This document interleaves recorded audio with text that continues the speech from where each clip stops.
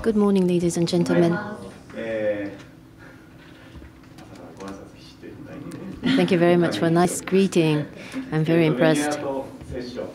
So this is going to be a media art session, and the four of us are going to do a talk for 2 hours. And my name is Tanigawa of JTQ. Will be serving as a moderator as well as a facilitator of this session. So before we start, I would like to ask the speakers to say a few words. My name is Mizuguchi. Very nice to meet you. My name is INOMATA. Very nice to meet you. My name is Kinya Tagawa. Nice to meet you. So today, we are going to have media art session. The possibilities of cities and media art is the theme. We would like to talk about the future of the city, which is going through mediatization. So I have been thinking how we're going to spend the 2 hours, but I think we will first of all use the first hour for each of us to talk about what kind of projects we are working on. From myself, I will make a speech on Media Ambition Tokyo as the organizer of the event. Each person is given 15 minutes to give a personal presentation. And in the second half of the session, as I've already explained to the speakers, yesterday I asked the speakers to provide me with three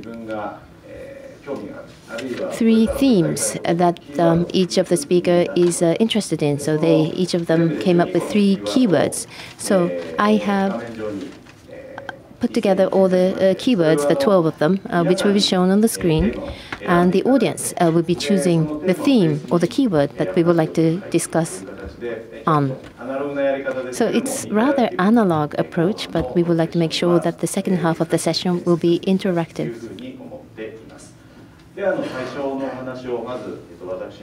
So starting with myself, I would like to start the personal presentation. So Media Ambition Tokyo is a project I would like to explain.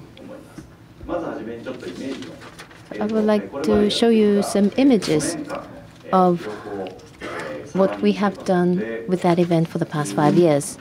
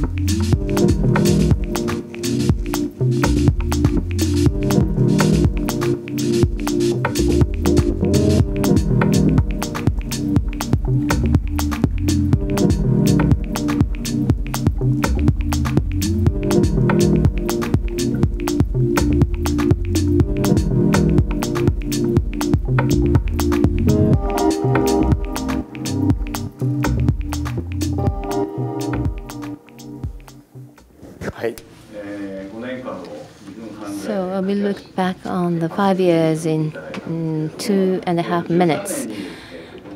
So the event started in 2013.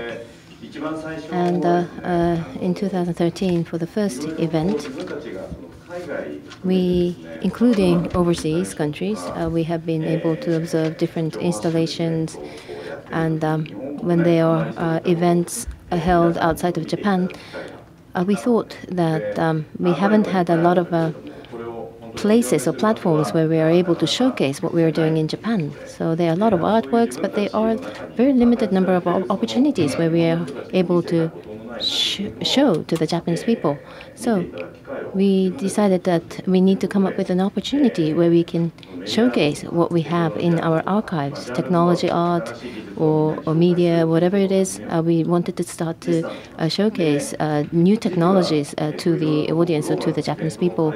So we looked at the global event calendar, and we identified that from the end of February to the beginning of March, it seems as though that people in the press or people in the media have time to come to Japan. So we adjusted the timing of the event so to match with the schedule of the people we want our event to be covered by.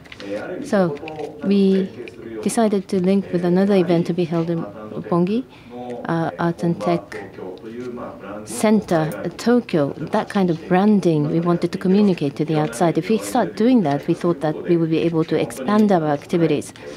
So with a very limited number of people, we started this event back in 2013. And back then,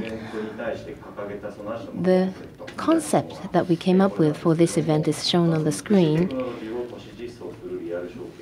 MAT implements tech culture to urban city. So what is media art? What is technology art? Furthermore, what is fine art? Technology art, media art, which is it? It's not that kind of discussion that we would like to have in our event. It's more like technology or a state-of-the-art way of expressing. It's not something unique to the creators or artists. In Japan, we have many electric manufacturers. There are many people who are engaged in different jobs related to technology. So regardless of what you do or regardless of what your position you're in, we wanted to show things or technologies that could make your life more exciting. So whether it's art, whether it's technology, we thought that this is something that could be shared with the same type of interest by the audience. So we decided not to have to create a borderline of a genre or sectors. Since I have been watching how the manufacturers do their work,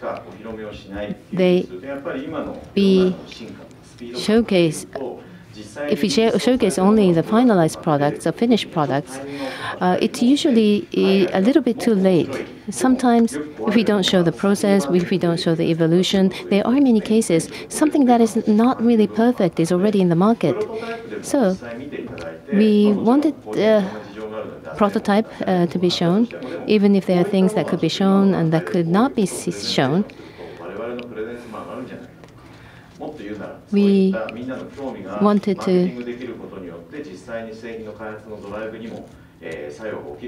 We thought that maybe some reaction may occur by showing a prototype towards the marketing of the product itself. So those are the kind of ideas that we had initially back in 2013. So what are the contents of the event? There are three major contents. One is exposition, exhibiting, and also live as well as experiences to show some value for the audience to enjoy. And there's also a talk session. We need to create text out of what we are thinking about or to create something on the internet. There are limitations to how we can expand our concept. So through dialogue and through conversation, we try to communicate our concepts so that it could be expanded to a wider public using the internet. And all the creators, all the artists have been very cooperative, and we are working together with them. But the next generation, the children or the students, should be given some opportunity to experience the kind of technology that we have today. So we are recently we have been very much focused on holding workshops. So if we start explaining each of the work that we have exhibited, we will run out of time. So for example, I would like to share with you what happened in the Media Ambition Tokyo that was held in February 2017. This is done by Takram. The urban information, city information is being analyzed, and it's changing all the time. The information connected to the internet and the visualization, it looks very beautiful. So people find it really interesting.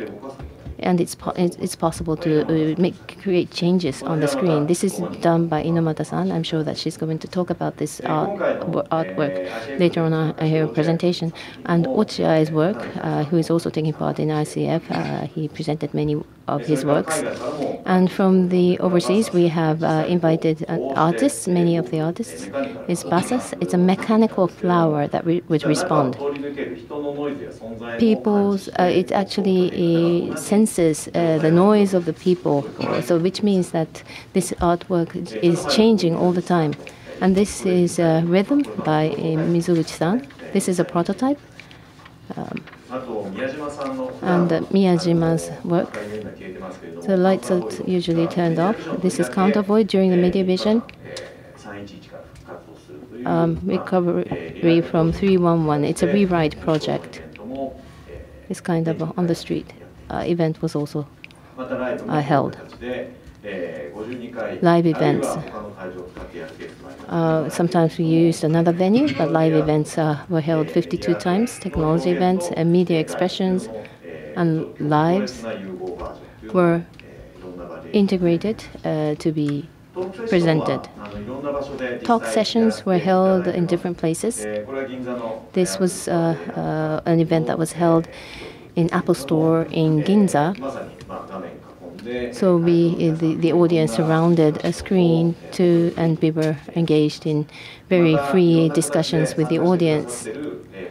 And the partner companies who took part in the event or supporting mentors or artists or the friends around them got together to hold talk sessions. And recently we are seeing increasing the number of workshops. So Saito-san in the middle holding his hand. So in this workshop, all the participants took their cameras and went to the crossing of Roppongi, and they took pictures. And the pictures taken were collected, and they were put in a program, and which would create a mock-up of the city, 3D mock-up. So that program was actually executed in this workshop. During our discussions, photographs, professional art photographer take pictures, and the pictures with emotional beauty. If we collect all the pictures and do a modeling to come up with the city mock-up, is the city going to look beautiful? And I would like to try that one day because we really don't know if the city is going to look beautiful. So these are the kind of processes that we are trying out in the workshops. This is done by staff of Team Labo, T-side in Daikanyama, where the children were gathered to do a class on programming. Team Lab is very popular among the children. Together with Team Lab, to study your work, you can study about programming. That is extremely attractive for the children. So children will be able to experience art and technology as part of their daily lives, and we are trying to increase such opportunities for the children. And in 2017, the event lasted for 30 days, held in different locations. And the Media Ambitions scheme, if I were to briefly explain, there is a city in the center, and the creators that exist in the city, partners. There are different types of partners, including manufacturers and also the people who hold the venues. We try to put together all the abilities of all these pieces to try to express what we can. When we are to show installation, and if you want to show installation, we will need money to make that work, and also you need to release up space to show that installation, and it's extremely costly to show the installation. So therefore, if we have a mechanism in place where the installation can be shown in a space where in an unused space, it will increase the number of opportunities where installation can be expressed. So by having it being something that could be experienced by the audience, that would create something new that would lead to creativity. So this is media, since it's called Media Ambition Tokyo, this is all about ambition. And yesterday during the opening session, Mr. Chika talked about Hananomiya Paris, meaning fabulous city of Paris. We need such a name given to Tokyo as well. And we are thinking Art and Tech Tokyo, the city of art and tech, Tokyo.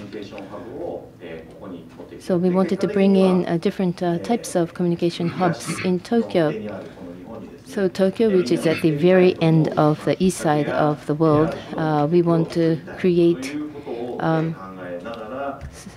Japan as a destination for people to come to. So we already know when the next MAT is going to happen, from 9th of February through 25th of February in 2018, and it's going to last for 17 days.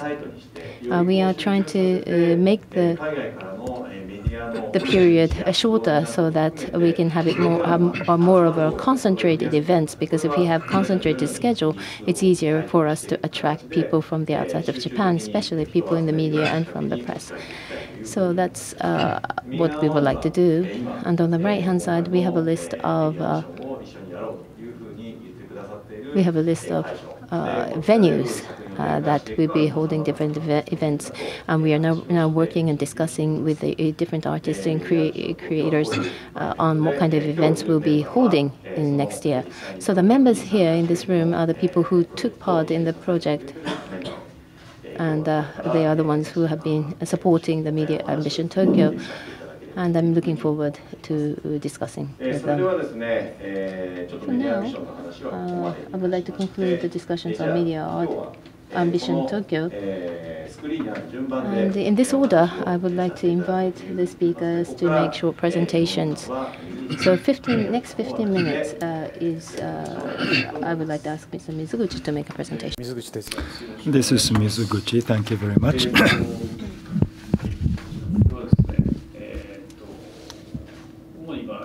Mainly, entertainment is the area I mainly work on. Using technology, I'm trying to create something new.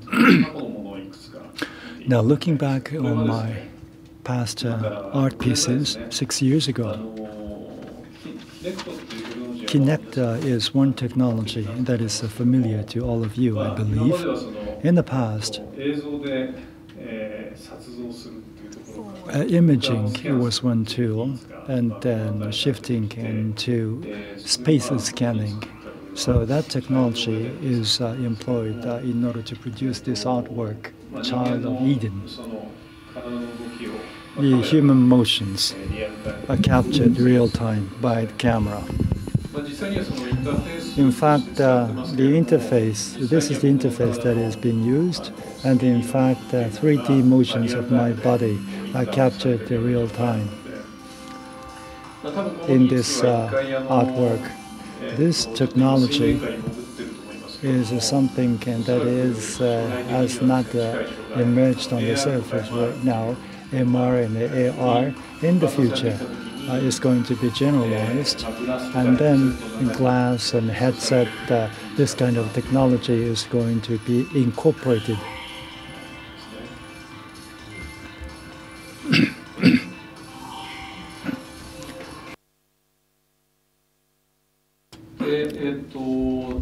The latest one is Les Infinite, VR artwork.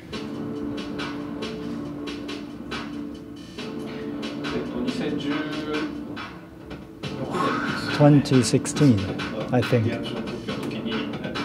And prototype was presented in Tokyo. This is so-called tactile suit. And in 2001, this was a classic version that was produced at that time. It is VR, so the latest technology employed.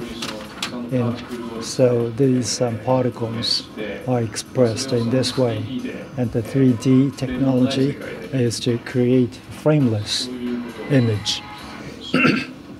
And this has been achieved with this technology. This is VR, so if you are going to experience it in VR, now there was the world on the other side of yourself, but you will find that yourself is immersed in that virtual reality. This is a huge paradigm shift. This is something I have felt strongly being involved in the project. Individual experience in VR, that is very strong, but it is viewed by others. It is something very odd.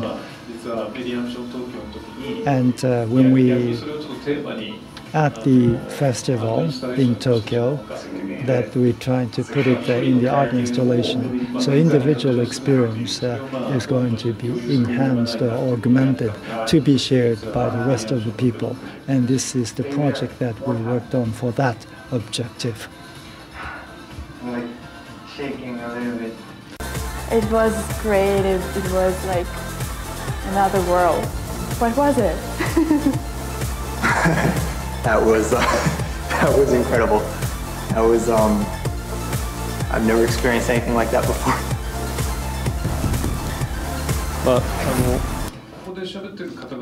Those people who appeared on the video, they are not performers. That those ordinary people who are captured on the video with their permission.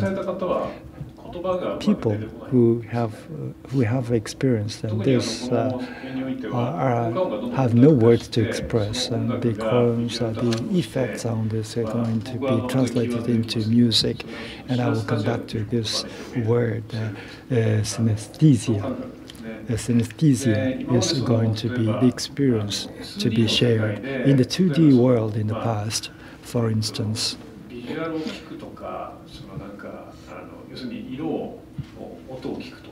For example, the listening to the color of sound or looking at the sound. This is something that you can see from afar on the other end of the screen. That was something that you feel distant, but wearing a 3D camera and looking at the 3D TV, it looks like a TV, but the world that is on the other side of yourself. Probably that you feel uneasy with that kind of approach, but that is all gone. So objects are floating in front of you with the high definition, full resolution definition. And then, so with this kind of technology in place, that you can feel the reality in this way. This is PlayStation VR. Sony Computer Entertainment has produced this technology, and it was presented at the Media Ambition Tokyo. And the individual VR experience, as you can see, is presented on, or shown on this screen, on the screen above. And then the sound is also shown. The synesthesia suit, it contains 25 vibrators or actuators. Not only it vibrates, but also tactile sense can be communicated. Bass or drum or guitars, the tactility, it can be communicated. Therefore, with those 26 sensors on the suit, when the sound comes up, drumming noise, but in that case, underbody is going to be hit by this the drum sound, and then rhythmic sound is going to be a semblance of sound. Then that comes, you can feel that on the shoulder. And so in your lower body, drum, and then the cymbal sound on the shoulder, and they change on your body. And with that kind of experience, VR is the thing that people can experience. And so the color and noise can be used in order to tell what kind of sound is released. And people in the audience can also sense the sound. Therefore, individual experience can be shared or transmitted by people in the audience. And this is what we tried at the Media Ambition in Tokyo. The VR with the Tokyo night scene on the back was just fancy and cool. Tanigawa-san and he's the staff of the Tokyo Ambition Tokyo came up with this idea of doing this event in the evening. And so people got together in the evening, and there was a bar nearby. And so with the drinks, people were able to enjoy this wonderful experience. At the end of the day, we would like to release it as a commercial product. I think it was just 1 year ago. It was on October 13th last year. So whether it is commercialized or whether it is a prototype product, but anyway, it was a very good experience for us to offer this kind of opportunity to people a year ago. This synesthesia suit version is 2.0. It was 2-layer 1, but now it is like this. If you're going to move, the light emits like this. It is difficult to see on the screen, and so the vibration areas are represented by different colors and lighting.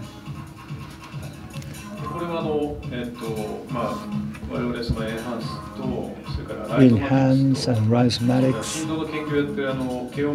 and Keio Media Designs team at Keio University, and those were the partners that worked together to produce this. Today, this kind of synesthetic experience, for instance, now how things are going to be installed in the city, that is a very important topic, and we are now working on different experiences, audio, visual, tactic, vibration, and physics. They are all put together in order to offer new experiences. They are not shown publicly yet. I'm sorry for this very small sound. Can you raise the volume? Then the sound serves as a trigger, and all those different technologies are combined together to give a different experience. And this kind of experiment is now being repeated. So it looks like looking at the sound, for instance. Aesthetic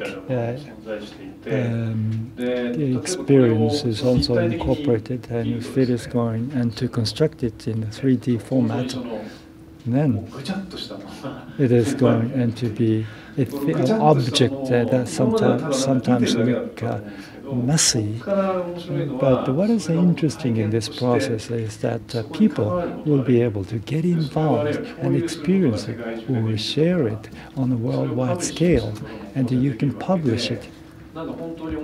So I think we are seeing the start of a new era, or an interesting era. I think, well, I was asked to give 3 keywords, and so last evening I worked on them, and I experienced sharing the experience. That is for one thing, and tangible and intangible fusion. The things you can see and other things you cannot see, or things you can touch or cannot touch, they are going to be fused in the future. And synesthesia is another term that I came up with. Now, with regard to sharing of experience, now 25 years have passed since the emergence of Internet. And I think with the advent of the Internet, many things have changed compared to pre-Internet era. And you probably understand what has happened, that the objects were changed into smaller particles, and the networking was done, and with that the information has penetrated the world, and the transmission of data. That has made progress, but going forward, that we are going to see our experiences are going to be transmitted and shared with others, and such experiences can also be published. As a result, then synesthesia is going to take a bigger role. Imaging or from imaging era and to 3D scanning, and we are making migration into that kind of a world. And as a result, there's going to be a fusion of passivity and positivity, or the first person or the third person. That is going to be a very interesting thing that we have to look into. Another thing is the fusion of tangible and intangible. The city itself is just beyond something you can see. There are tangible things, but there are going to be things that are intangible, you cannot touch, or formless. In other words, a virtual world is going to be melted with the intangible world. That would mean that things are going to go beyond time-space. For example, going beyond space, wherever you are located, living anywhere is going to be a message. Going beyond time, there is no reality at the moment, but in the 30 or 50 years' time, built on the things we are going to accumulate, the people in the future will recognize what they are. That is supposed to be part of the digital culture, but digital is not going to be used anymore. Now, Ochiai-san was also talking about the digital nature. I think in this way, things are going to be melted. This is a photo that was uploaded by my friend. His father, when he traveled in Rome, in Rome, this was the photo that was taken then. And then my friend picked another picture at the same location. The father is gone, but in this way, that he wrote a letter to his father at the same age, and sending a message to his gone father. I think this is a very rich experience. This kind of thing can be repeated. So going beyond time. I think I'm running out of time. Now, speaking of synesthesia, complex and complicated sensory experience, and then innovative sense is going to be used as a filter.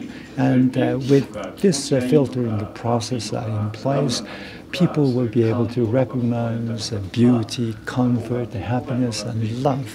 And as a result, that the euphoria is going to prevail. And with that, I would like to conclude my presentation. Thank you. Thank you very much.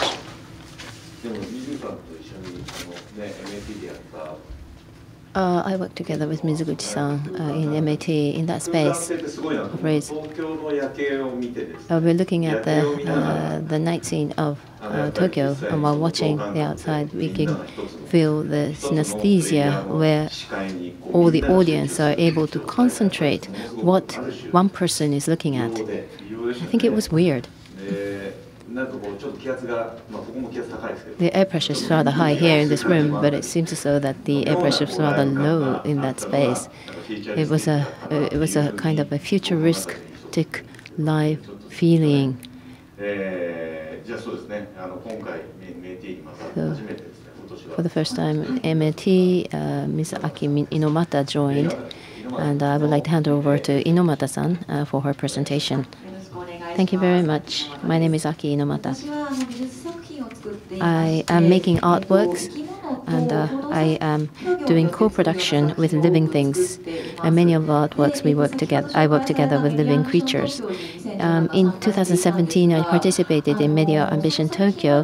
The artwork that I presented is connected to what we have talked about earlier. Going beyond time was the theme of this work.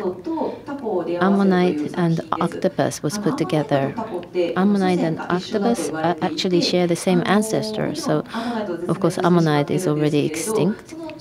But we took the fossil of Ammonite and we produced Ammonite using CT scanning, and it was given to octopus, and I watched what happened. It seems as though that octopus really liked the Ammonite and he never let it go.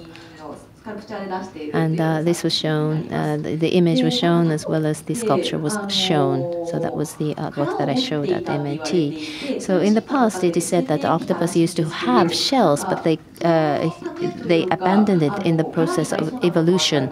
So when they're given something that could be used as a shell, octopus are very much likely to use it. It seems as though that the living creatures like octopus use tools. I thought it was just human beings use tools. So I felt somewhat relevant. So octopus seems to be defenseless, very soft, but yet can use tools. So octopus have some similarities with human beings. So I am taking different approaches in co-producing with living creatures. And with this, I worked with a dog, which is very close to human beings. What we did is we switched hair, my hair and dog's hair, and I wore dog's hair, and my dog wore my hair. It seems like a very crazy idea, but in the production process, I did a research on the relationship between dogs and human, and I read the word co-evolution. What is co-evolution? If there were no human beings, dogs remained as wolves. And on the other hand, if it weren't for dogs, human beings were not able to develop its civilization as we have today. So they are essential to each other. But looking at what's happening today, I think there are various problems, issues related to pet. We are destroying the ecosystem in terms of dogs. There are standards for dogs, and if dogs are outside those standards, they are killed. So there are various problems. But having said that, sorry. So these problems are these problems are very difficult to solve, but I wanted to do something that would make dogs and human beings equals to each other. So I would like to move on to the next work I did. The theme here is the bagworm. It's called Girl, Girl, Girl. And this is a normal bagworm. They use sticks and dead leaves to come up with bags. And I think this creation of bags is a technology owned by bagworms. So I really wanted to intentionally call this process a technology. So this technology or the skills of creating bags is something I wanted to observe. That's how I started with this project. So what I did was I cut into very small pieces the clothes of a woman, and I encouraged the bagworms to come up with their own bag. And this is how it worked out. It was much better than what I had expected. So I was told that by the audience that you must have made it yourself, but it's not true. It's actually this bagworm that created this bag. But I tried different inputs. I cut different cloth into very small pieces. In this case, I would like to show you later on how the bag was created. So this is very much like programming. Depending on what your inputs are, the results or outcomes are different. And there are personalities or individuality depending on the worm. So this is a part of the series that I've been working on for a long time. So what I do is I hand over shells to hermit crabs. So I create the shells for hermit crabs, and if they like it, they would relocate to the shell that I created. So this is Aiton Bay Hub, this is Bangkok, and this is Santorini, and this is Tiantan in China, and this is Rahis Hub, the parliamentary building in Germany. This is Ricardo. This is Tokyo, by the way. So I shaped or reproduced different cities and created shells, and I encouraged hermit crabs to relocate from one shell to another. So I started this project back in 2009. It's been going on for a while. Hermit crabs, I believe that you know, they relocate because they grow. As they grow, they relocate to another shell, and then when they grow even bigger, they relocate to another crab, another shell. So when I was given the offer for this exhibition, I thought the reason why I started this was because of an offer that was given by French Embassy. In 2009, French Embassy land was returned to Japan, and 50 years later, I was told that the land that used to be French territory, then to Japanese territory, will be returned to France once again. It was shocking for me. It was just a piece of land, and that piece of land could be changed from French territory to Japanese territory, and then back to French territory once again. And it's a kind of change of identity of the land. So I'm doing things like this. So I would like to explain how I make these. So what I do is I take the shell, I do the CT scanning, X-ray, a 3D version. I collect data of the shells. On top of that data, I do the modeling using 3D CD. And they are integrated and I use the 3D printer to output. And then I just give it to the hermit crab. In many cases, they don't like it, and they're just abandoned. But sometimes, on rare occasions, the hermit crabs like the shell that I created, and they relocate to the shells. This is how I'm doing the CT scanning. So this is another version of this project. This is a project that was done in the natural environment. And lastly, actually, I was in New York till the beginning of this month. I just returned from New York, so I would like to talk about my experiences in New York. I was given a subsidy from Asia and Culture Council, ISCP New York, as people call it. Artist in residence is where I was. Artist in residence is where many artists get together from different parts of the world to live, to hold studios within one building where they can exchange with each other.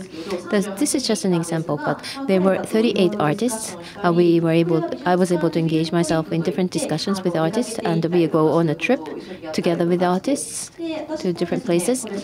And I was given a studio in that building, and I was doing the production using that studio. So I was able to do open studios, do exhibitions, have people visit the studio. And because of this, I was able to hold exhibitions outside as well. And time passed really quickly. And I was also able to give artist talk as well. So while I was doing things like this, I went around to observe what's going on in the art scenes in New York. There are many art markets in New York. This is a gallery, and this is called Queen's Museum. If you look carefully, you can see that there are so many people in the room. So they involve residents in the community. to operate the museum. It has become part of the community. It was something different. And huge museums, rear beacon, and outside the museums, there are temporary artwork exhibitions. Temporary space was used to present different artworks. This is called Spring Break. I was able to see many things like these. Digital artwork. This is a work that was done by Anikai, attracting a lot of attention. This is done by Ian Chen. Using computer, CG images were generated using computer. So, and this is very analog. This is done by Yuji Agematsu, a Japanese artist. I don't think he's known in Japan, but he's attracting a lot of attention in New York. All of the gums and all the dusts and all the rubbish he collected are being exhibited as artwork. Very shocking. So Uchida-san is in the picture. This is called Don't Follow the Wind. It's a Fukushima project. We were able to see it outside in New York. It's a VR project. New York sites. I went to look at different locations in New York. This is called New Lab. Art, tech type. Startups are inside the New Lab. There are several locations like this, and this is a university. It's called Pratt Institute. Digital fabrication studio sites were found in New York. I think these are the kind of studios we have in Japan as well. And digital artists, as I mentioned earlier, they have residence as well. It's called Pioneer Works, where artists get together. IBM is also popular. This is where people get together to have discussions. Artists do production, and also they hold events. And also public art was also very popular in New York. I got to see them a lot, done by Jeff Queens in Rockefeller Center. This is made of huge balloon. And this is done by Anish Kakwa. Setouchi's swirling tides were the start of the ideas. And it's a huge installation where water was being swirled into the center. So I wonder how much it costed. This is not permanent. This is just a temporary installation. I was very impressed to see such a huge installation. And this is done by Nariwork in the park. The curators continuously work to bring different artworks into the public space. So the artwork change one after another, and I thought this was somewhat new. So I have a blog, or I wrote about my experiences in New York on a site called Mine. Please take a look at it if you have time. And I went to watch horseshoe crab. In New York, if you go to the coast, actually it's very rich in nature. And the difference between New York and Tokyo is that in Tokyo there is a clear separation between nature and the city. But in the case of New York, it seems as though that if you just go outside a little bit to the suburbs, you're able to enjoy nature. I think that's a huge difference between the two cities. So I was very impressed to see a horseshoe crab like this in New York. Because of my stay in New York, I am holding an exhibition in Chicago right now. It's called Coming of Age. So it's now on. So if you have any opportunities to visit Chicago, please take a look. Thank you very much.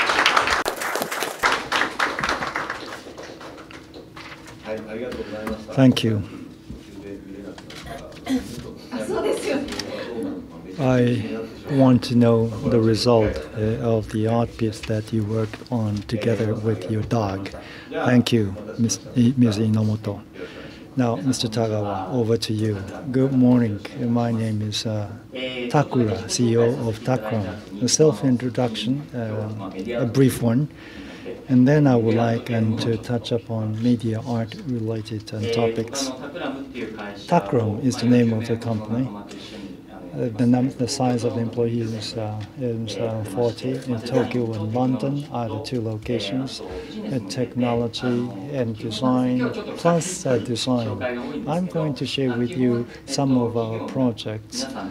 Basically, working together with the companies, we produce different kinds of products. Probably, you will not find any innovation out of something that look very serious out of my art pieces I'm going to introduce. About 20% of my work is dedicated to working together with the young students. I'm also engaged in teaching. Royal Art College. It is a graduate school located in London. I serve as a visiting scholar. Design, innovation, engineering is the topic that they are working on. And tech school and design school are working together in order to offer master degree course, about 80 of them coming from 40 countries. One-third the background engineering, one-third, and the rest, one-third UK, EU, and the rest. And there are 9 groups in total in order to guarantee the diversity of the course. Looking at the creative scene in Tokyo, I feel uncomfortable with the scene as a matter of fact. It is somewhat too monocultural. Cool Japan is the catchword Japan often uses, but the one single language or monotonous culture. And it is the high context, the high culture, environment, and culinary, tradition, and pop culture coming out from this kind of homogeneous culture. Now, speaking of innovation for society, diversity is essential. Therefore, in starting this year, working together with the Royal College of Art and the Institute of Industrial Science of Tokyo University, together with them, we set up a design lab, multi-language, multi-cultural background, and post-master program is being offered.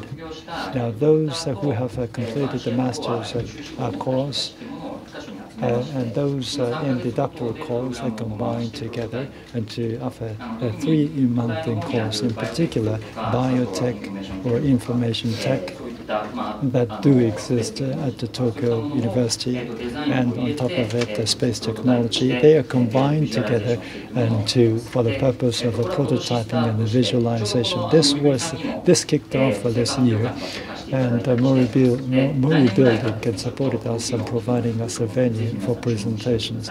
This project is going to be made bigger starting next year. The leader of this project has been transferred to this lab, and Sputnik-san is also come to this school starting next year, and I'm going to be part of the support team. Now, artwork pieces. Tanigawa-san introduced this visualization. Software-based. It is disclosed on the web. Now, big word is a familiar term for all of you.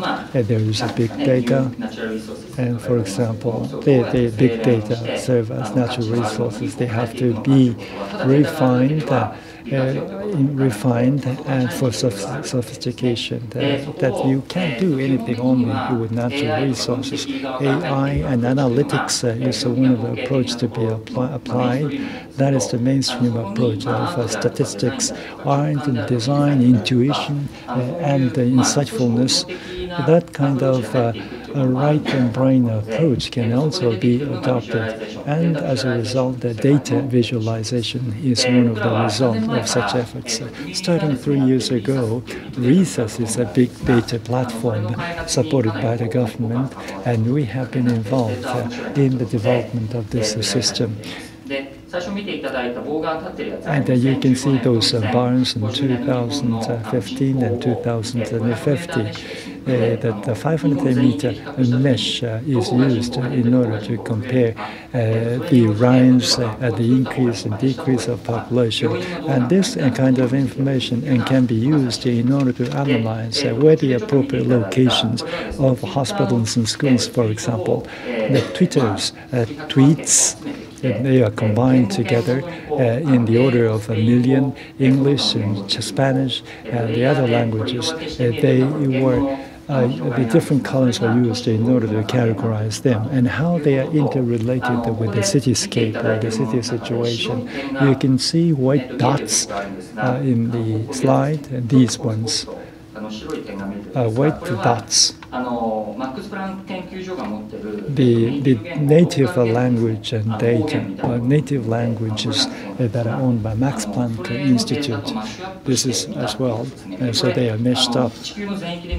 So looking at the global situation, the number of tweets, if you have more tweets, these white dots disappear.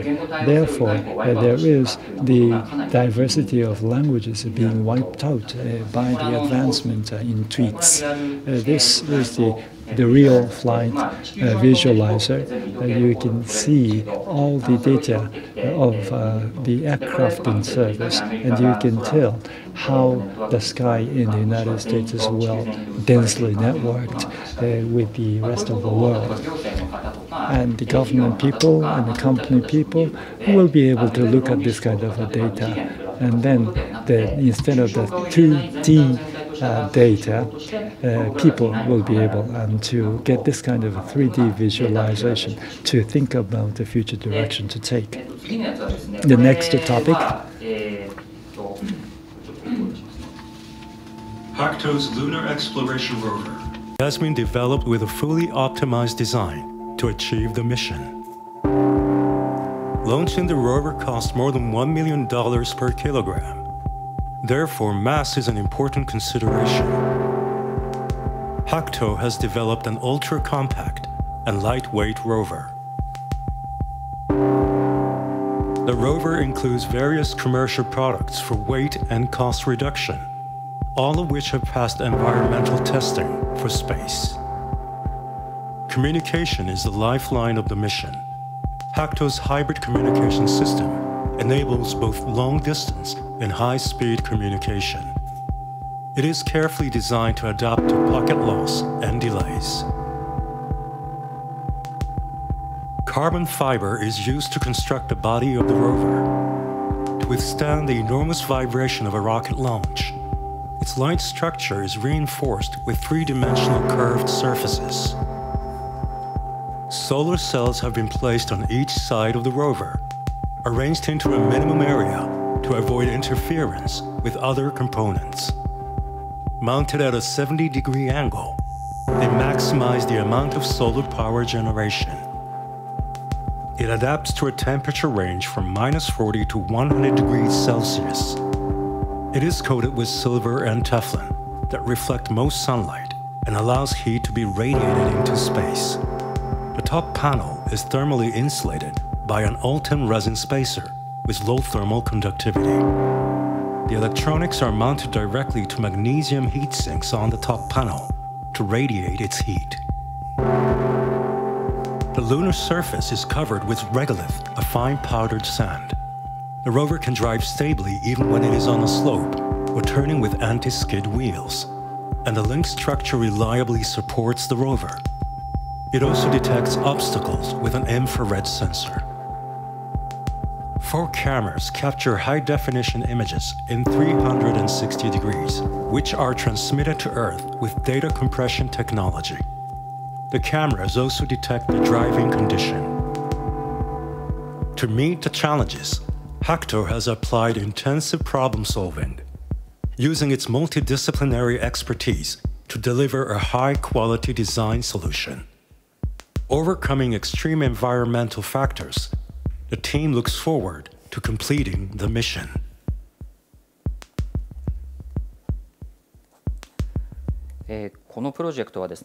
This project is named HACTO, and it is led by HACTO team.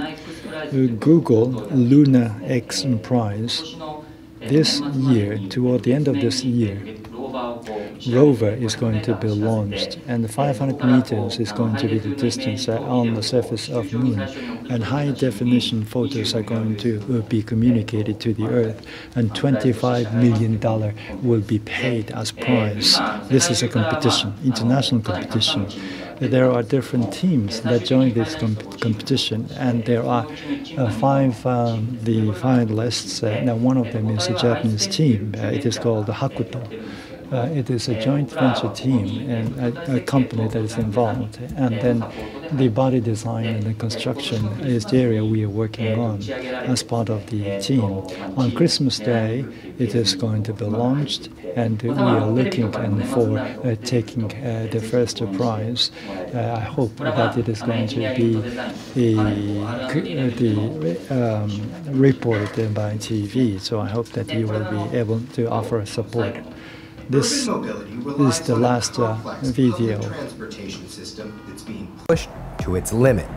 But what if we could bypass all the congestion through a personalized door-to-door delivery experience?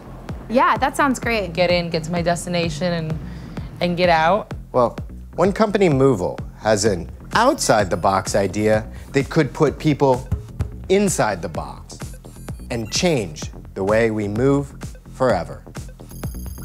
Movil's personalized mobility unit is a private economy travel compartment equipped with amenities such as Wi-Fi, charging station, air conditioning, desk, and safety features, as well as compartments for groups and even a comfortable, sleek sleeper option. Movil Transport Pod is a very exciting new product, but then again, it's really a natural evolution of the service portfolio of Movil. So we offer on-demand urban mobility in a one-stop shop. Instant gratification has become part of our mindset because the technology, in these devices has just given us access to everything we want when we want it. To use the personal transport pod, a person selects a pickup and a drop-off location from a mobile device. The pod is promptly delivered, and away we go. Fancy. Can meditate. Got AC. Lights, toilet. That's important. I love this. So I feel like I could do my work here. It's nice that the seats are like really big. Well, I like that I can stretch my legs all the way out. I don't know about a dance party, but... Hey. During a journey, people stay connected, productive, and comfortable inside the confines of the pod. It's that compact experience people like Emi Avanesian, owner of the 100-square-foot Pygmy Hippo shop in Los Angeles. 見ていただいて大体怪しさを感じていただいていると思うんですけど。 You can see how they do not realistic speculative design or critical design is a part of the work that is involved. For example, if a human body or human being is to be transported in this kind of way, that the Movil is a research lab, and Takram was also involved. And human trafficking transportation, it sounds like a very unlawful act. But it could be a possibility that we can use the public transportation in order for the purpose of moving around. If this is going to be such a box, and then if you can move around, then you can eat, you can work, and you can sleep inside the box. And you can go to Paris from Tokyo, and this is going to be delivered in the first place to your house. And if you push the start button, then you will get to the destination. This is a funny story. Speaking of science fiction, there are going to be 2 or 3 lines included in the science-based story. in physics or social science. All those things are going to be compatible. The information will be compatible with such science, but 2 or 3 are going to go against them. This is the science fiction. And then design fiction is similar to that. 2 or 3 errors or lines are going to be incorporated in order to do some kind of simulation of the society. So this is a case relating to public transportation. And that concludes my presentation. Thank you very much.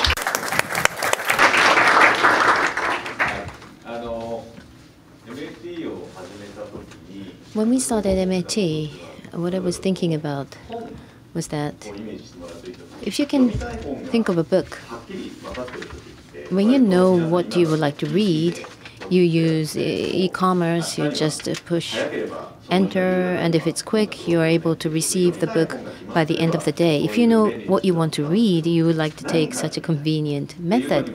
But there are times when you think that I would like to read a book. So at that time, you would go to a bookstore and then try to walk around the shelves where the books of us that cover topics that you're interested in are there. But the same thing. And you would start thinking what you would like to read. So input is not decided by your own intention alone. You're impacted by other people, or you get influenced by others, and the borderline is very vague, and they try to merge different things. So what I wanted to create was to create a platform that would enable that. So I was asked questions many times from people such as, how are you doing the curation? Our concept is not, this is not an art exhibition, so there is no curation. So what is the methodology is also another question I was often asked. It's based on recommendation. Who recommends?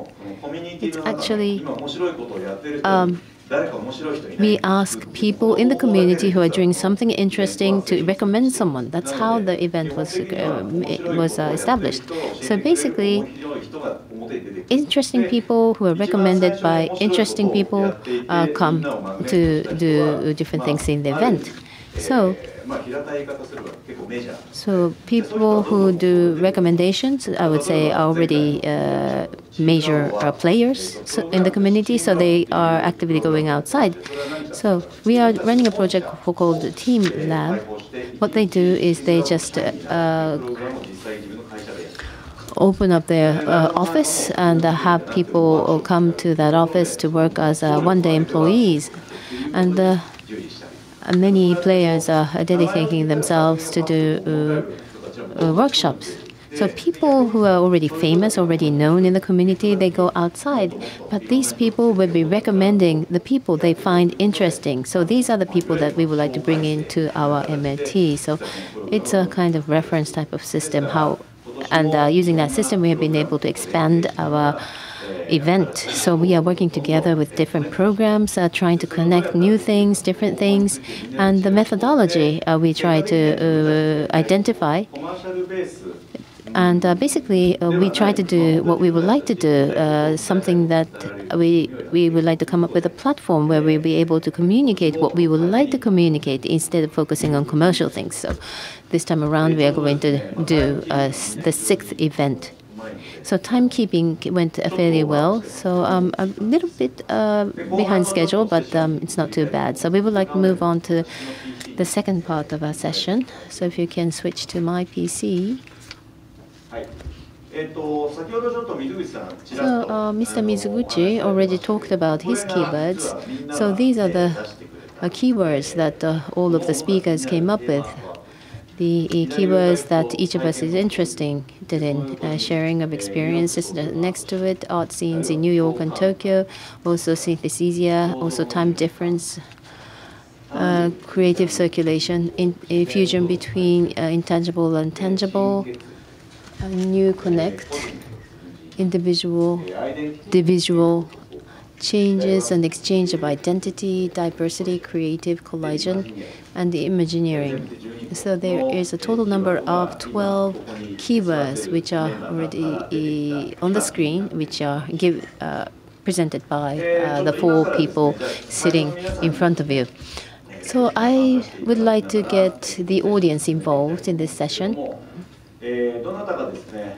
So it doesn't really have to be QA session. I would like someone to pick a keyword for our discussions. So anybody at all, please choose a keyword. And the person who presented the keyword would first of all explain about the keyword, and then other speakers would respond to to the keyword. So I will be the timekeeper, and so when the time comes, you will hear a sound, a beep, and that's when the discussion will end, on that keyword will end. That's how it's going to proceed. Any volunteers? Any keyword that you would like us to discuss? Identity. Change and exchange of the identity. Wow, that's a difficult keyword. Thank you very much for choosing that keyword. Who came up with that keyword? INOMATA-san, can you explain? That's how we're going to start. It's going to last for 15 minutes. So the theme of my hermit crab project is this. So I started with the French embassy, but the piece of land. Who is the owner of the land? The territory. It converts from French territory to Japanese territory. For example, we are Japanese, but the nationality may be changed. And other than that, I am trying to keep my identity, but I feel that identity could also be changed. That's something that I have been thinking. But maybe I should be connecting this keyword with diversity. So things are changing with myself, going to New York and so on. So I would like to ask other panelists to share their ideas. So Tagawa-san, we were talking before this session. What percentage of your life is in London and what percentage in Tokyo? So any domain in terms of identity? Identity, the word itself, I think we should forget that word. What kind of standards are being used by who to identify who you are? So we talked about brand identity. When you say Uniqlo, you come up with the idea of Uniqlo. But individuals are not as simple as that. I think Mizuguchi-san would feel relevant. But the fact that you exist and that existence is causing something to happen. I think there's a clear separation between the two, the space, existence, value, contribution. Now that we have the internet, by the way, I came with a similar kind of keyword, individual and divisual. Identity and individual, they are close to each other. But when you say individual, that's individual, which means that it's impossible to divide. So individual is something that you cannot divide any further. So there is an ongoing general election, but the idea of individual came from voting rights and so on, and the French Revolution and so on. When we divided the community into different small pieces, you come up with the smallest unit, and that is when the idea of individual came up. And the idea or the concept of identity came up quite recently. In the past, people talked about families and community. Mizuguchi-san, you have been producing games. In the games, identity of the players do exist. And the person who is playing, the player's identity, they are not the same. No, not at all. That is what's interesting about the games. There are many communities. SNS is the same thing. Being anonymous, anonymity, and things without that, I think it's completely different. So listening to Tagawa-san, I completely agree. It's how I am today. When I see the word identity, when I saw that word identity, I remember something. When I was a teenager, I went around the American continent by car. There was no internet, there were no cell phones. But I was given a credit card. Credit cards did exist back at that time. In Chicago, in Chinatown, my car got stuck in the snow. And I was going to be killed because I was surrounded by many black people, but they helped me, and I was really impressed. And 3 days later, when I arrived in New York, I went out to have food. The windows of the car were broken and my passport was stolen. Me, as a teenager, I wasn't attacked in Chicago, but the fear that I felt when I found out that I had lost my passport was much bigger, because I was scared and I stayed at the hotel, not being able to go out for about 3 days, because I felt a sense of loss, having lost my passport, losing my identity. What I would like to say by this is that we are now in kind of a free status. We are now already being liberated. So we can talk easily about those things. Now, including that kind of thing,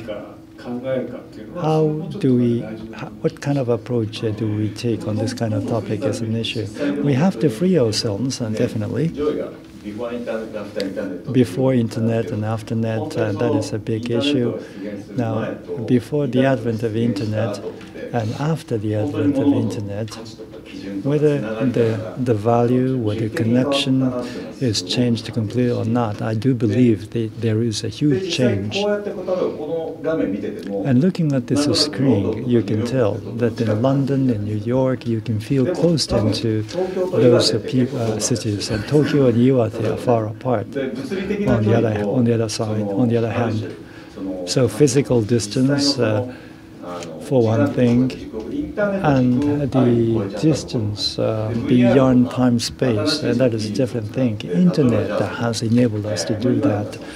The Skype, for another, you have to get used to it, but if you're going to see progress in Skype technology, you will feel closer to each other like real persons, even if you stay apart.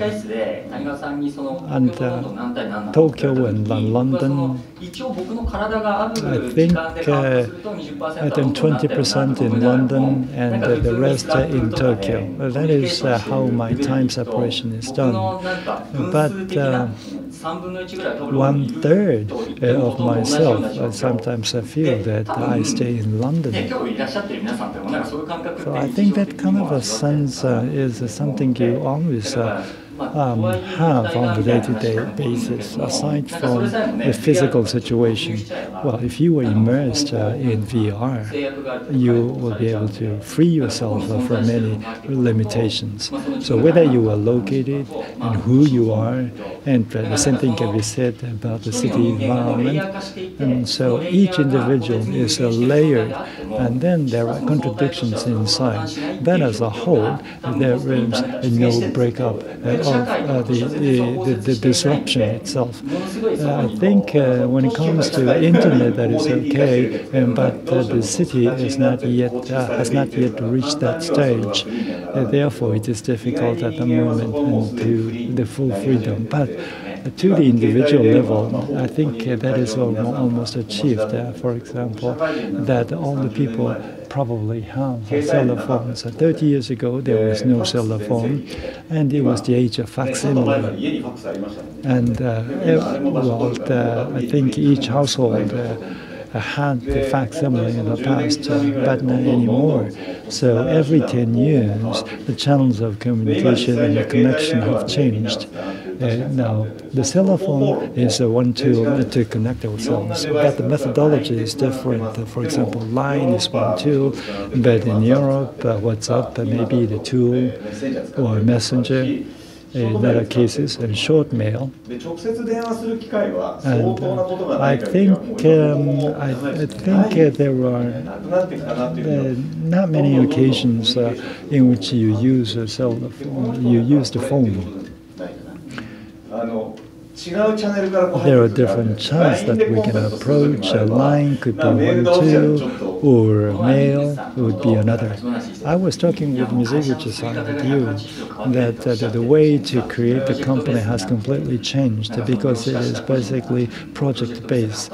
Each individual get together to form a project team, and there is no problem in that process. We are free from any location in one sense, and then similar thing can be said about identity. And depending on the environment, the technology, we can make a change. We will be able to enhance our capability. It may sound similar to telepathy, because, for example, Skype-based communication is prevalent, and then on the opposite side, there are for example, Americans, the UK, but you can easily get tuned with the communication. I think life hack hints was told to me by a friend that Skype camera, an office, the scene is to be captured, and that should be avoided. And then you can feel more connected. Each individual PC captures individual faces. And for example, that Tokyo and New York, that kind of distance can be eliminated if you just see the participants and faces on the PC. I think that is similar. That's the same with the communication in the physical world. If it is going to be a round table, that you will be able to see everyone's face. Therefore, people are encouraged to go into the discussion. So it is better for people to have a better communication at the round table instead of a square table. Because, and then in the case of a square table, you can see what the person next to you is doing. And so whether it is the round table communication or square table communication, there is a difference. I think there are different ways to have communication, different communications in simultaneously. I think the connection at the workplace or the connection in the private life may differ. I have my own interpretation of identity of Tanigawa-san, but it is different from others. There may be contradiction, but here in the Japanese culture, that there is moral inhibition that you should not show different faces to different people. But instead, and I think that kind of approach may be more viable in the internet age, which encourages empathy. Therefore, whether you are going to replace your whole body or a part of your body, that is also going to be very important in the process of communication. Or part of the body is to be replaced. For example, replacing your hair with the dog's hair. I think if your dog loves you and you love your dog, and if that kind of relationship is established, that is a wonderful relationship. There is one friend of mine who lost a kidney and the wife's kidney was transplanted, and that was a wonderful story. And it is a kind of a story of engagement or a connection, and that is a surprising area. Everywhere and elsewhere in the world, whether it is physical or not physical, there is a progression of a connection. When I had a talk with the Professor Iwane of Tokyo University, he said that everything is going to be transferred to the VR. He started to talk. He said that I would be changed into a glass. Now, there is a communication with the human beings, but if there is a glass in the virtual reality, then probably you don't think myself a human being. So those visionaries' mindset and worldview is completely different. You can easily switch yourself into a dog in such a world. In the past, about 10 years ago, there was a fun story, like a kind of a joke, and several people, men, were conversing with each other. For example, the story about translation of, for example, heart and eyes, and it is supposed to be a future story, and one of them said that the brain is replaced, and all of a sudden the conversation stopped there. And that could be a feasible story, so far as I'm concerned. What is it? So, human beings, when their brains are overhauled and replaced, and then on that occasion, you will be puzzled, confused, and I think that is related to identity, to it. The bell has rung. It's time to stop here. Thank you. Next topic. Anyone? Please. Synesthesia. Synesthesia. Allow me to show you another slide. Synesthesia. It is an old term, as a matter of fact. In the past, Bauhaus artists often used this, about 100 years ago, Kandinsky, for example. So sound inspiration was used for painting. All the way back into the ancient Greek and the Roman Empire, among creators and artists. And I think this kind of a concept is something very common and unusual. In the original, there was a multimodal one. It is not just a visual or a word, something that is more blurry. And in the case of the process of output, it can be translated into visual or the audio, and into words, into literature, for example. And so they developed separately from each other because that was the only way. But going forward, it could be integrated. We have a technology to do so.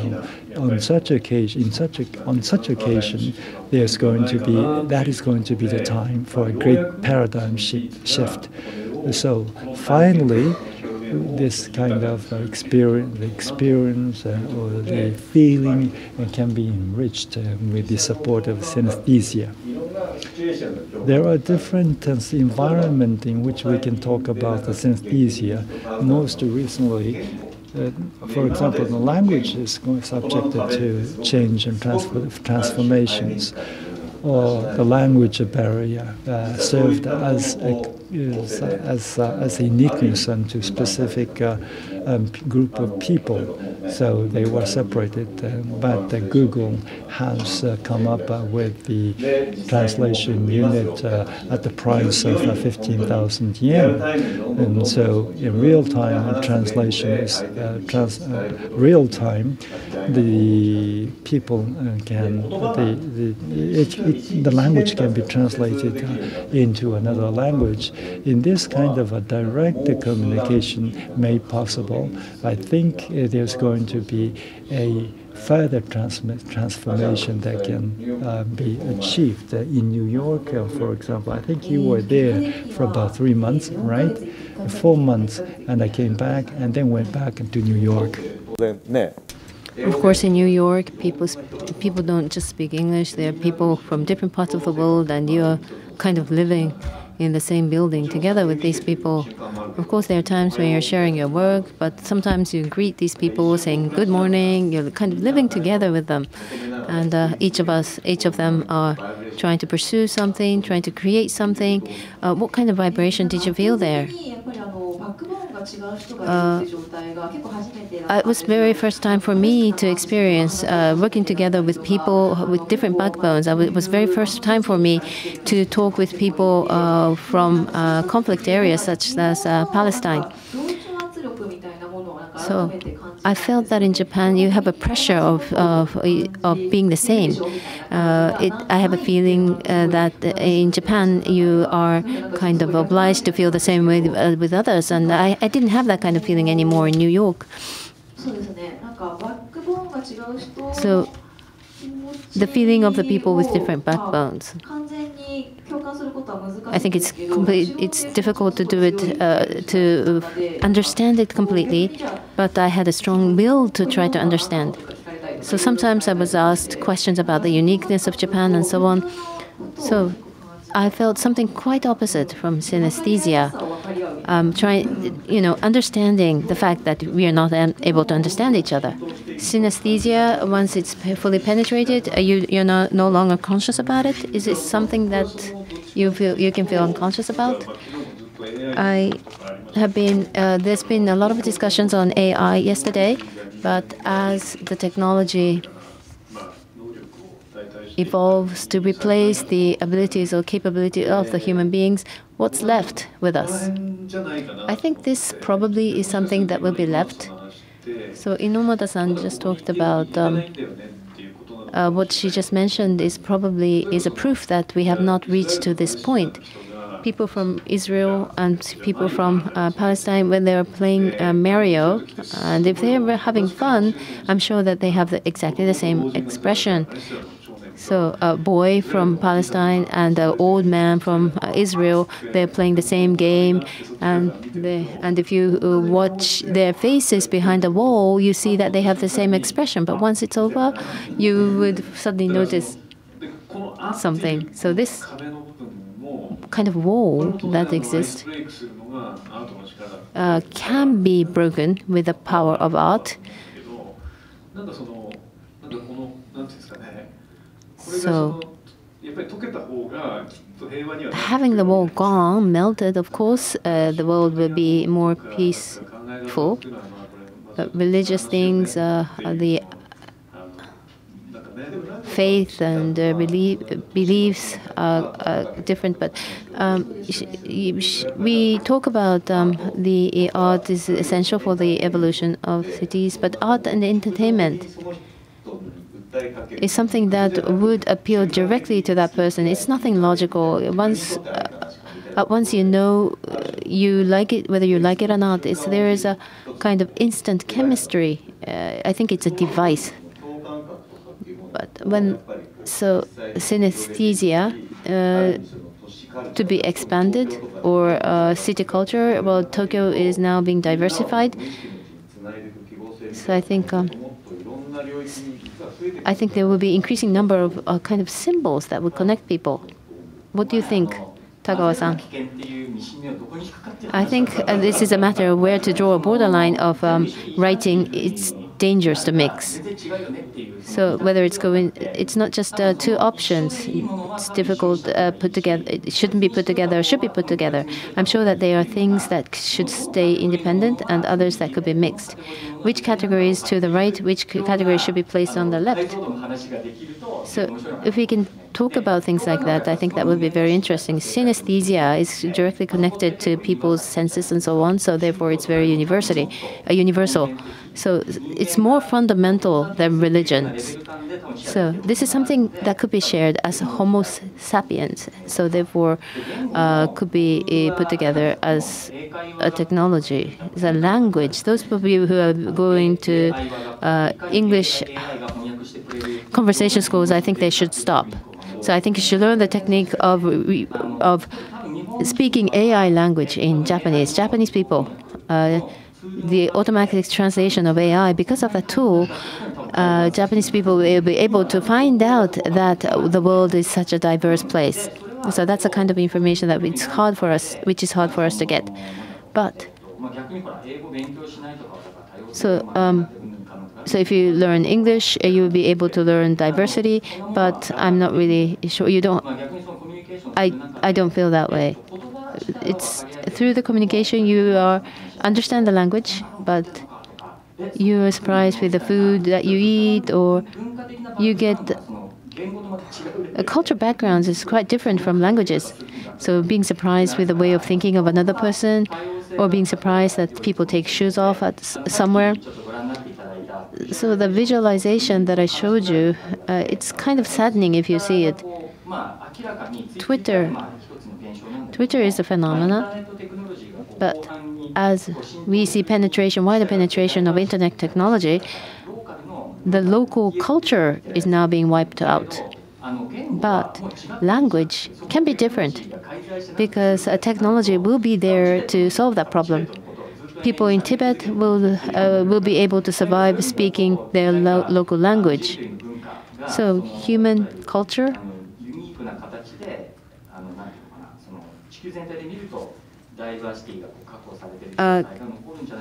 with human culture, I think we will be able to maintain diversity with that approach.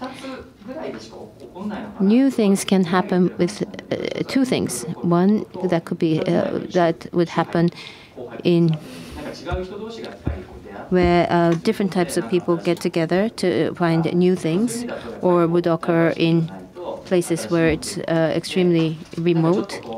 So that is only when diversity would occur. Because of the automatic translation system, diversity can be secured. It could be, if things go towards that direction, I think it would be very interesting.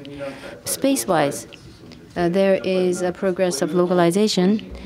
If the more unique your origin is, in diversity, a diverse world, it will be more characterized.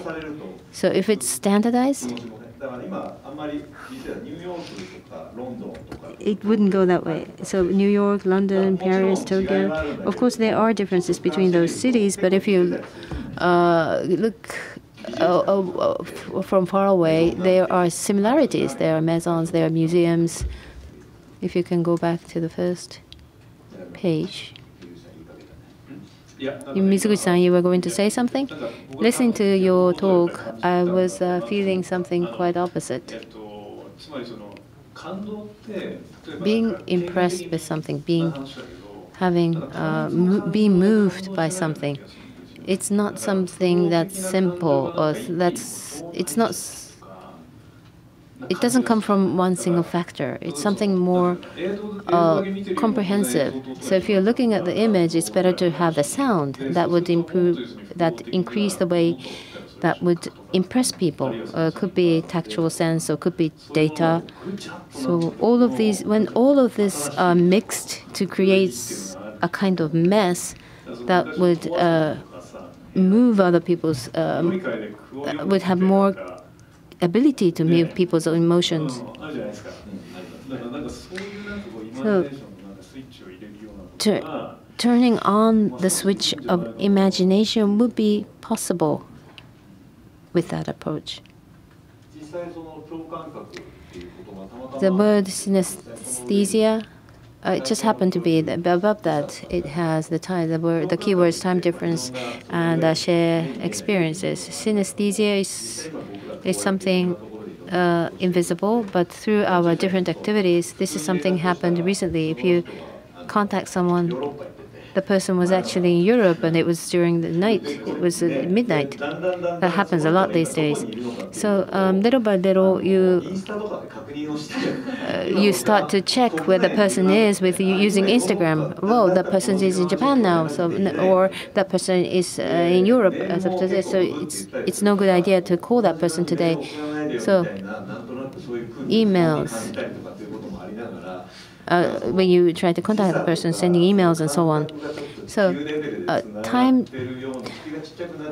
it seems, on the one hand, we feel that the world is getting smaller, but as I mentioned earlier, there is a gap of having a feeling that Tokyo and Iwate Prefecture are far, far away.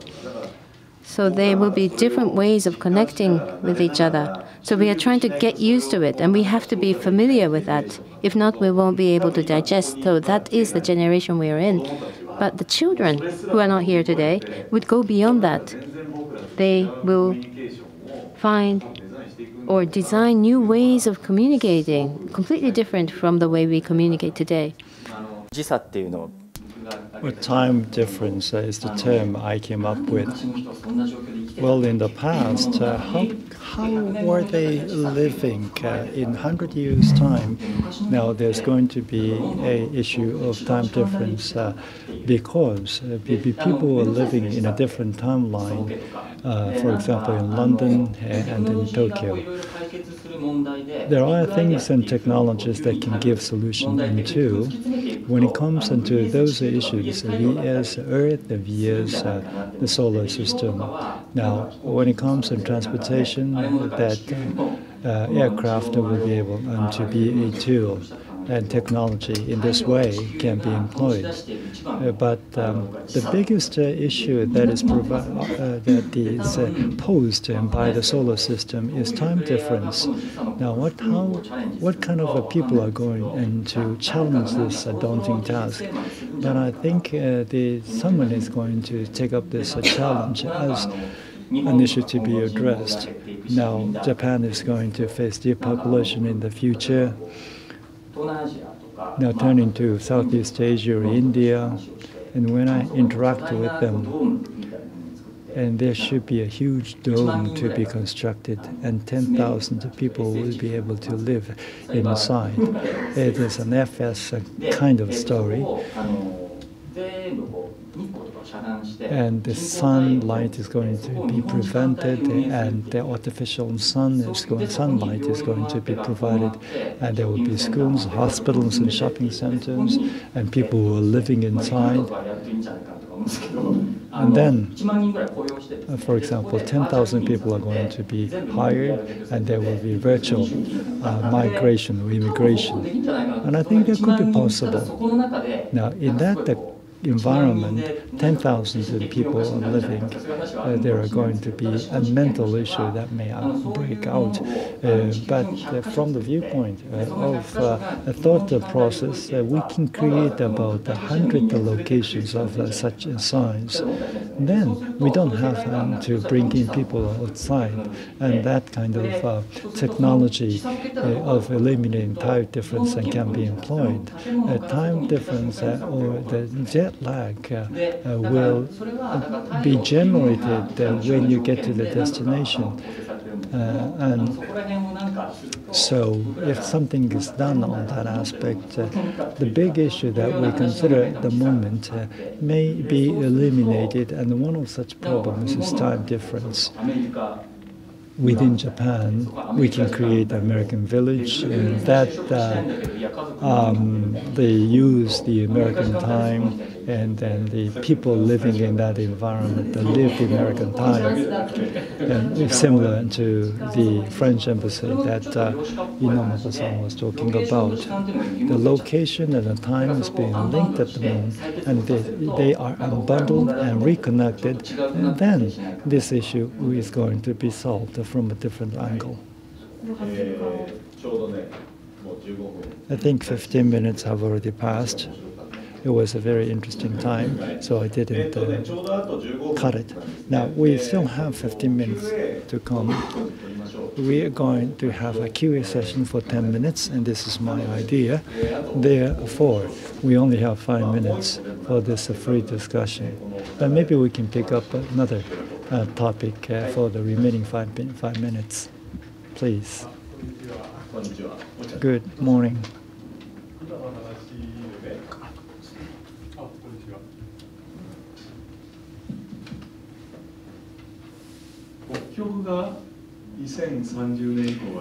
In 2030, the Arctic is going to be the central issue. Arctic zone could be a place for holding the World Cup like in 2030 or 2040. There is no time difference on the polar area. We are living in this kind of a climate and situation. Therefore, we've been having a problem with the time difference. So things are going to be completely changed on the polar area or migrating into the space. Our mindset is not planetary. We should have a mindset that we are living on a sphere. Now, the synesthesia, we are not living truly on the language. For example, sakura, cherry blossoms. We consider it just define it as a noun. And Sa represents a deity in the mountain. And then Saori, it means or coming down from the top of the mountain. And the transit area is defined as sakura. I'm not talking about ontology. That when we way back in the ancient time, that we had the experience of synesthesia when we utter this word, but we are contaminated by other characters such as Chinese characters. But we have been successful in visualizing the letters, but instead that we have lost the freedom of experiencing synesthesia. But when it comes to AI, if there's going to be a support from such a function, that we can return to analog situation to live in freedom with the support of synesthesia. So language and synesthesia going forward, AI, with the AI support, we will have more freedom to live freely. Professor Takemura is a guest speaker, so to speak. We are the ones, we would like to listen to his presentation. We are really into his presentation. Having listened to the professor's speech, how to construct the things, it is going to be subject to change in the future. Today, now we are sitting on this side and facing the audience, so our locations are separated. However, as Professor Takemura mentioned in response to his presentation, and that would be a trigger for the discussion. And in this way, the different comments are going to be mingled together and combined together to create something new, or evolve the discussion into something new. And a new chemistry is going to be generated in the process. So the process, or the process of a connection, we have many things that we have lost sight of. Then those elements can be reconnected to regenerate something new. And I think that is something we can expect in the future. So a new process can be created, and I would like to invite each of you to talk about this process design, the work style, or in order to create something new. You may have some ideas about the process or methodology, new editing policy that you may come up with? Tagawa-san. How should I say? Individual. There are different layers and distributed layers. If society can guarantee them, then all those individuals as particles can be reconnected, and through reconnection, there's going to be an opportunity for creating something new. So cities and systems, they were built without that kind of knowledge. Therefore, when it comes to our job, there are a lot of blue chip companies and the very competent mechanical engineers, and they are only working for one single company over 30 years.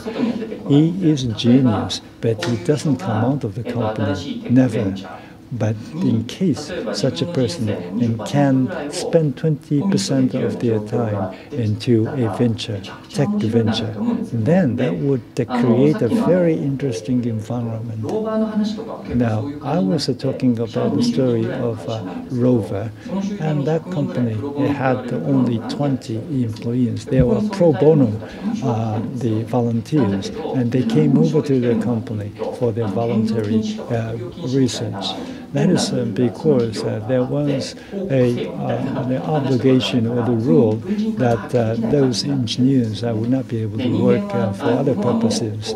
In Japan, there's going to be the process of depopulation. So I think it is better for us to stop counting one employee as one employee, but instead 2 or 3 employees. For example, in the case of Mizuguchi, Mizuguchi-san will be able to be committed and to other work and some compensation from those sources. Then in that case, we don't define him as one person, but instead 2 or 3, because it is possible that his work can be empowered by internet, and so it is supposed to be the nominal number of employees can be increased. Therefore, the process needs to be changed fundamentally for that to be achieved.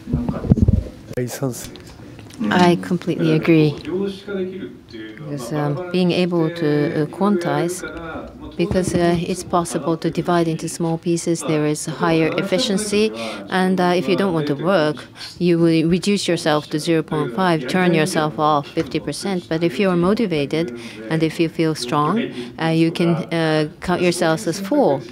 And if you're able to freely make choices like that, that would be nice.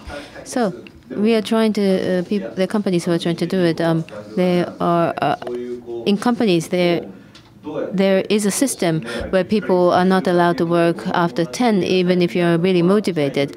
One of my friends did this. He fired everybody, all of the employees, and rehired them once again as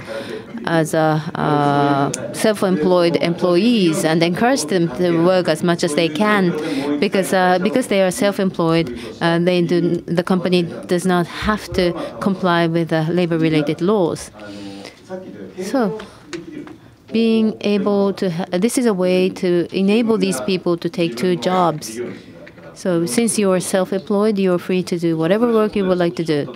So that's what I recently did with my firm. 3 years ago, when I started the business in U.S., I decided to forget the word employees, and I decided to have all the people working for the company independent. So tax-related information and insurance-related things, we decided to share the information amongst ourselves. And I have seen a significant increase in performance. Bad things or inefficiency just disappear. They just go away. We made them really independent, and everybody was quantized. And to do that, there is a necessary technology. Probably things like blockchain, as we call it. Do the self-management on their own, and whatever they do would run as blood streams, naturally as blood streams, probably rights or salary. You don't really have to control every and each detail, but something, a technology that will enable things to like that to happen without being really careful and looking into the details. This is we call the visual technology. So this is the same for VAR, communication technology, same thing. So as we see increase in such type of technology, I think people will be able to exist as a single, not only as a single person, but as a multiple number of people. Synesthesia would be part of that technology. You would exist remotely. So how are we going to share things using technology and create the feeling that you're together with that person? Maybe it's probably going to be beyond that feeling of being together. I'm doing things like agricultural support. I'm providing support for revitalization of local areas. I don't receive fees in cash. I receive produce, like vegetables. So in the season, I start receiving rice and vegetables and so on. That's the kind of fee I receive. So because I want all these produce, I provide different advice. But I'm really satisfied with this setup. So with that, I'm able to deepen the relationship with the people I work with. But that is also changing too. I know that we're talking about local areas. There are still people who are not empowered by the internet. I'm quite concerned about them. Takram came up with a language map that you showed in the presentation. The other day I watched a movie on whaling called Okujira-sama. There are a lot of people come to a small town of Taichi who are engaged in anti-whaling activities. The people living in that community are not sending messages using the internet. So there are no voices of these people who are engaged in whaling exist on the internet. And the images are created by people who are anti-whaling are sending a lot of images